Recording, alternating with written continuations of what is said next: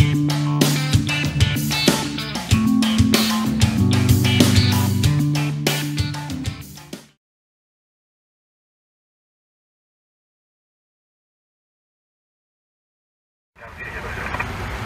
Kong Thai 61 request further deviation up to 20 to the left of track. 961 B. Aviation approved Thai 61.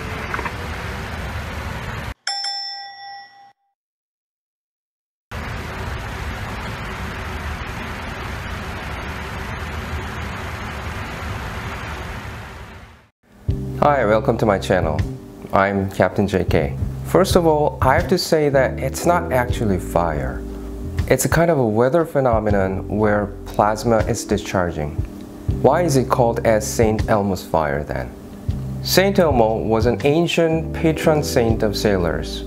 One day, the sailors happened to see the lightning-like blue fire at the top of their mast. That was actually a plasma discharging, but they believed it as a fire made by Saint Elmo, and it was considered to be a good omen while sailing. Since then, that plasma discharging has been named after Saint Elmo.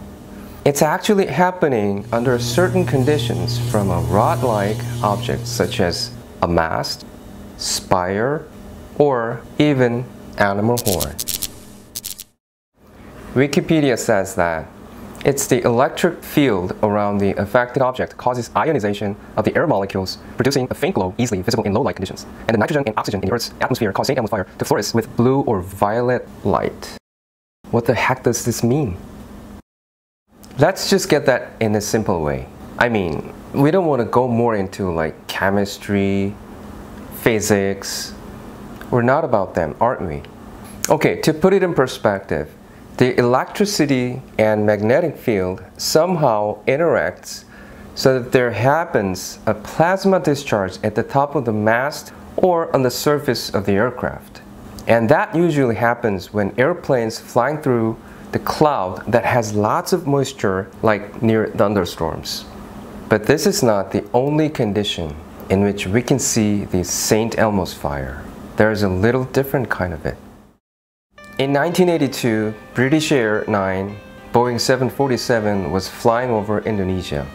It was a night flight, and all of a sudden pilots happened to see something like the St. Elmo's fire, but it looked a bit different. Also, strangely, there was nothing like thunderstorm clouds detected on their weather radar anywhere around them. A few minutes later, they lost all 4 engines and started gliding down.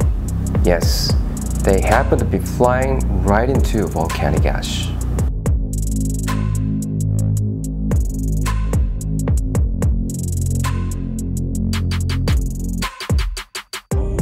Volcanic ash is not just a gas. It contains full of fine metal particles erupted from a volcano. It can scratch the surface of the airplane so badly, including windshield. And the deadly particles even get the engines dead. Normally, failed engines by volcanic ash can never be relighted. But thanks to excellent pilots at the moment, all the passengers and the crews were able to survive out of that disaster. Can you imagine?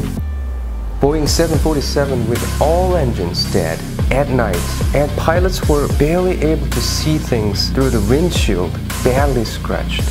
But the worst is not over yet. The approach system in Jakarta airport at the time was not fully functional, so they had no options but non-precision approach. I just don't want to call them excellent pilots. They must have been the patron saint of the air.